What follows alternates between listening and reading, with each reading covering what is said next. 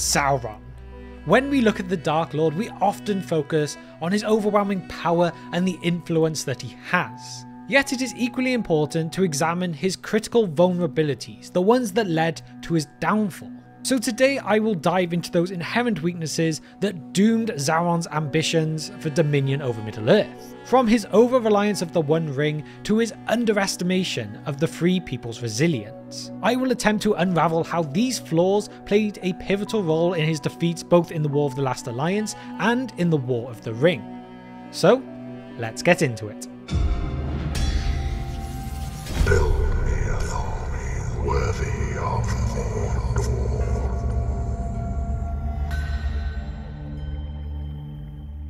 The Dark Lord Sauron forged in secret a Master Ring to control all others. The last alliance of elves and men came together at the end of the Second Age of Middle-earth, as we often see in the works of J.R.R. Tolkien, and many others for that fact. Whatever external power or form of strength that empowers an individual will often be the thing itself that gets turned into their prison. If we look at Saruman as an example, Isengard was that thing that projected his power, yet at the end of it all, Isengard is what became his prison.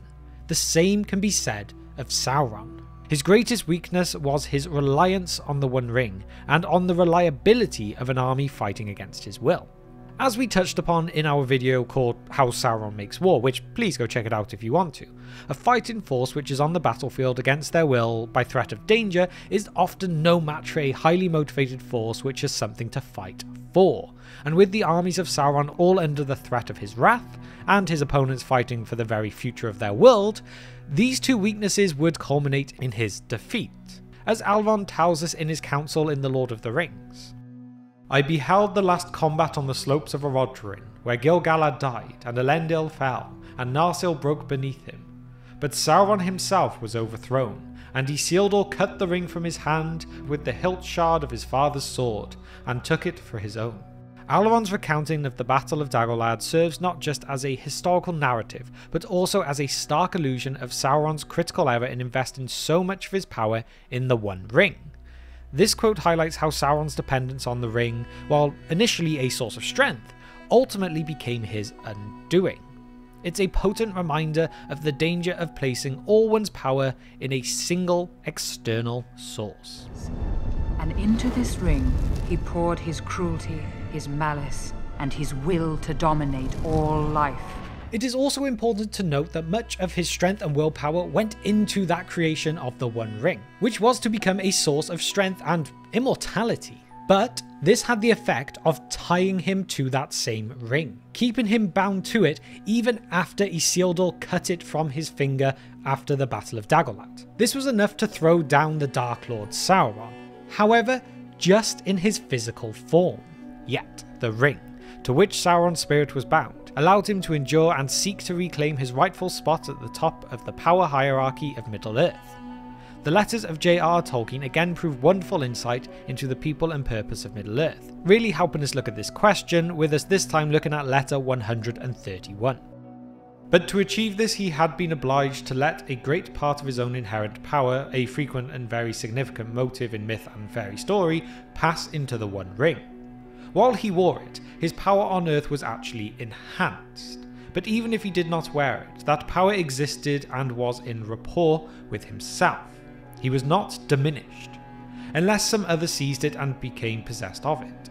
If that happened, the new possessor could, if sufficiently strong and heroic by nature, challenge Sauron, become master of all that he had learned or done since making of the One Ring, and so overthrow him and usurp his place. This was the essential weakness he had introduced into his situation in his effort, largely unsuccessful, to enslave the elves, and in his desire to establish a control over the minds and wills of his servants. There was another weakness. If the One Ring was actually unmade, annihilated, then its power would be dissolved. Sauron's own being would be diminished to vanishing point, and he would be reduced to a shadow, a mere memory of malicious will. This excerpt from Tolkien's letter explicitly details the paradox of the One Ring. It was both Sauron's greatest asset and his most significant vulnerability. By investing his power in the ring, Sauron became invincible as long as he possessed it, but he also exposed himself to catastrophic defeat should the ring be destroyed or used against him. This strategic blunder underscores a fundamental weakness in Sauron's character, an inability to foresee the consequences of his own actions, or really being blinded by his ambition for absolute control. This is similar to how Gandalf describes Sauron's presence to Frodo in the Shadow of the Past chapter, where he is said to have haunted the minds and the memories of the peoples of Middle-earth to an extent that even they were not aware. The first time we get some insight into the nature of the ring comes in that chapter, but this is nothing compared to how much we learn about its history at the Council of Elrond, where Lord Elrond first claims that those who came would learn of the enemy's purpose, telling those who had come there was nothing to do but resist with hope or without it. As he says, the ring is the peril of all the Western world. Then, he says that how they respond is the choice they must make, or the doom they must deal. There is a section from the Council of Elrond where it is said how Sauron, when he was disguised as a benevolent figure, that he deceived the elven smiths of Eregion during the Second Age. By exploiting their desire for knowledge, Sauron learned all of their skills and then went on to use that to craft his own One Ring, the one to control them all. However, Celebrimbor became aware of Sauron's deceit, and so the 3 elven rings were hidden. This betrayal is what kicked off a devastating war, marking an incredibly important chapter in all of Middle-earth. This betrayal of the elven smiths by Sauron, as recounted by Elrond, is indicative of another of Sauron's weaknesses: deceit and manipulation. While these tactics initially allowed him to forge the ring and gain power, they also sowed the seeds of distrust and opposition among his enemies. This act of betrayal demonstrates Sauron's tendency to undermine his long-term security for short-term gains, a theme that resonates throughout his downfall. He goes on to explain the important events of the Second Age, which culminated in the War of the Last Alliance, and the fundamental disappointment of that final battle, which had laid waste to so much of the world and of its inhabitants. Elrond spoke of the rise of Númenor and its eventual fall, leading to the establishment of the realms of Arnor and Gondor by Elendil and his sons, Isildur and Anarion. Sauron's assault of these realms led to the formation of the last alliance of elves and men. Elrond reminisced about the grandeur of their assembled forces, which reminded him of the past wars against evil, highlighting the cynical nature of such conflicts and that constant threat posed by Sauron. The same could then be said of the War of the Ring, which again highlights the damage done to someone by splitting themselves for purposes of power, control, and dominion. To make the ring as a ring of power only to become so devoted to it, so obsessed that the world is again thrown into warfare and ruin because of this obsession. It is true that the difference between poison and medicine really is just the dose. Sauron, he was so naturally powerful. After all, he was one of the Ainur, those beings that watched over the earth, the ones beneath the Valar. And Sauron was an apprentice of Aule the Smith, and he would gain incredible abilities off that Valar. And these abilities would be the ones that became necessary for crafting those rings, which continues to give us pause when we consider those failed pupils of Aule, which is strange only in its recurrence, as Saruman was also one of his apprentices. I mean, if you'd actually like a video looking solely on this idea of Aule and his failed pupils, if you will, please let me know that down below with a comment of Aule's students. And of course, I'll get working on that for you.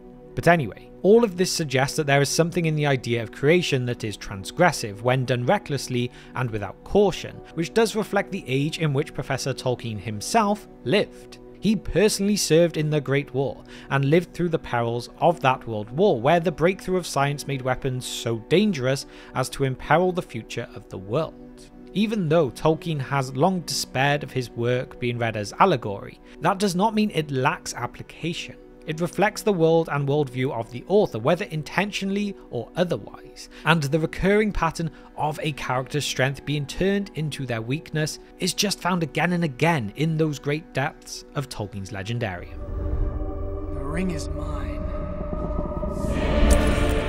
Another couple of Sauron's greatest weaknesses were his lack of foresight, his lack of understanding, and a great arrogance. It is said his arrogance was so great that he couldn't even fathom the idea that anyone who might even oppose him would even then consider destroying the One Ring. It just never crossed his mind. Not just that someone would want to destroy the ring, that someone could try and get so close to destroying it, but that even the physical implications of carrying the ring wouldn't be too much for anyone at all anyway. There was just no way in his head that this could be done. The corrosive effects on the spirit would be too much for anyone to handle. He made it that way. That part of Sauron is tied to the ring is his ultimate weakness, but it is underscored by his great narcissism, which is what allowed him to conceive of and enact such plans as the schemes of the Rings of Power in the first place. They were made for the purpose of controlling those who would come to wear them, as we see with the Nazgul. We recently put out a video that details the terrifying reality of becoming a Ringwraith, so again, if you'd like to see our video on that, please check it out on the channel. But to understand how enthralled they were to Sauron and his reliance on them, we have the following excerpts from the moment Frodo decides to claim the ring. He is immediately informed of the plan to destroy the ring, and he panics, summoning the Nazgul to fly straight to Mount Doom to retrieve the ring. We have Sam as witness to that moment where all seems to go wrong, as Frodo stands on the precipice of destiny with the ring in his hand, and in that moment his will is finally subsumed, and he acts in a way Sam had never seen, never believed. His voice is changed and clearer, and this terrifies Sam. "I have come," he said, "but I do not choose now to do what I came here to do. I will not do this deed. The ring is mine." And suddenly, as he set it on his finger, he vanished from Sam's sight. And far away, as Frodo put on the ring and claimed it for his own, even in Samath Naur, the very heart of his realm, the power in Barad-dûr was shaken, and the tower trembled from its foundation to its proud and bitter crown. The Dark Lord was suddenly aware of him, and the magnitude of his own folly was revealed to him in a blinding flash, and all the devices of his enemies were at last laid bare. Then his wrath blazed in consuming flame, but his fear rose like a vast black smoke to choke him, for he knew his deadly peril and the thread upon which his doom now hung. At his summons, wheeling with a rending cry, in a last desperate race there flew, faster than the winds, the Nazgul, the Ringwraiths, and with a storm of wings they hurtled southwards to Mount Doom. The dramatic shift in the fate of Middle-earth, as witnessed by Sam in this passage, is a vivid demonstration of Sauron's lack of foresight. His sudden realization of his impending doom, precipitated by his underestimation of Frodo's resolve, emphasizes his failure to consider the possibility of his enemy's resilience and willingness to sacrifice. This oversight, born out of arrogance and contempt for the lesser races of Middle-earth, directly leads to his downfall, highlighting the inherent weakness of his overconfidence and lack of empathy. The light's passed on, away towards the north. Something's drawn its gaze. In understanding Sauron's weaknesses, it is important to recognise them as not just individual flaws, but also reflect broader themes pervasive throughout Tolkien's legendarium. Sauron's over-reliance on the One Ring and his arrogance are not just personal failings, but are emblematic of a corrupting influence of power, a central motive in Tolkien's narrative. This power does not simply corrupt those who wield it, like Sauron, but also those who are exposed to it, as seen in the gradual degradation of the Nazgul and the near fall of Frodo. Furthermore, Sauron's inability to understand the resilience and courage of the free peoples of Middle-earth highlights another key theme: the limitations of evil. Evil, in Tolkien's world, is often short-sighted, unable to grasp the strength found in hope, unity, and unexpected acts of bravery. These themes are critical in understanding not just Sauron's downfall, but the overarching message of the battle between good and evil, between light and darkness in Tolkien's works.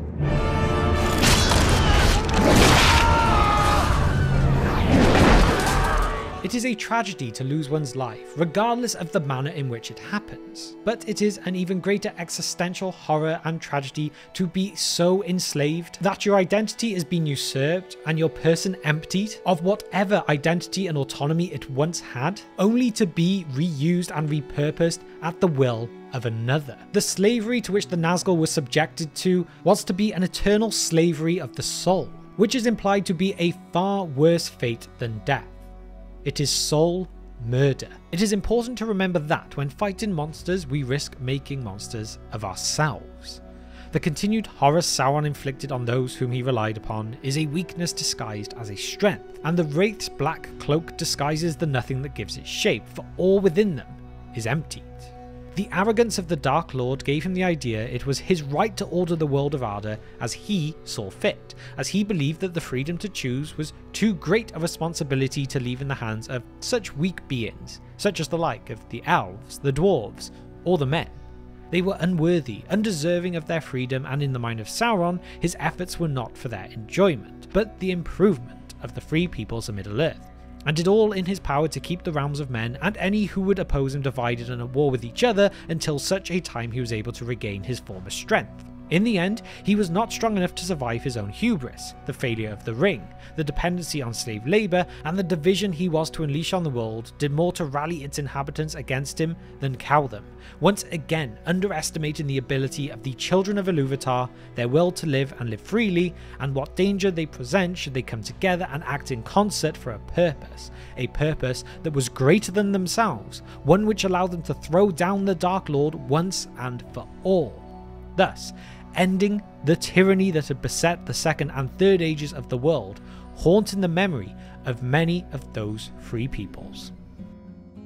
So there we have it, a look into Sauron's weaknesses. His over-reliance on the One Ring, his arrogance, and his failure to understand the resilience of his adversaries reveal not just the flaws of a powerful being, but also the larger themes of power, corruption, and the triumph of the human spirit against overwhelming odds. Sauron's story serves as a reminder of the complexities of evil and the unforeseen consequences of an unbridled thirst for power.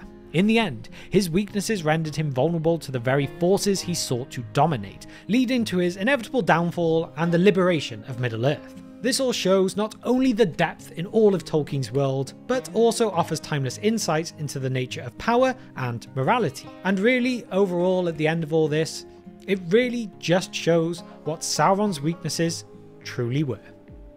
And with that is now time for my question of the day, which is: what do you think was Sauron's single greatest weakness? Of everything I've talked about today, or maybe something else entirely? Let me know your thoughts and opinions on this in the comment section down below. And now to shout out our patrons. You guys are continuing to support our short film The Guard. We are making good progress and I cannot thank you all enough. We of course have the Fire Demon tier member of Nashith and the Wizard Staff tier members of Andrew and Hunter. So finally, if you've managed to reach the end of this video today and you really enjoyed what you've seen, then please do consider hitting that subscribe button and getting that bell icon with all notifications ticked so that you will know when all future uploads go up. And so, thank you for spending just some of your time with me today, and I will see you next time on The Broken Sword.